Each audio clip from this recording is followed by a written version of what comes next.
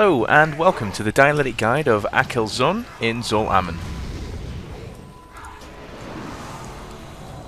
Now this boss is going to do a few different abilities during the fight. The first one that he's going to do is something called Static Disruption. It deals 35,000 nature damage to enemies in a 12-yard area and increases nature damage taken by 25% for 12 seconds. This ability does act like a chain lightning, so you need to make sure that you stood at least 12 yards away from anybody else in the group. This is to minimize the amount of AoE damage and to minimize how many people do get the debuff.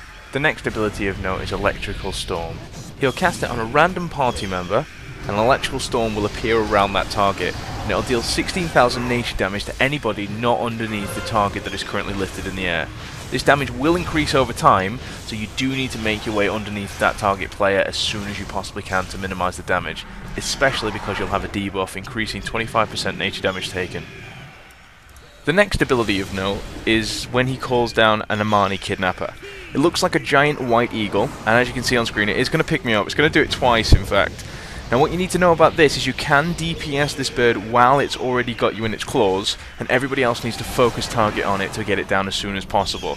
The reason being, it's going to give you 5% of your total health as damage over every 1 second until it's killed. So it is imperative that we get this bird down as soon as possible. I'll go ahead and spare you the rest of the fight, but that's pretty much all you need to know. Good luck and have fun.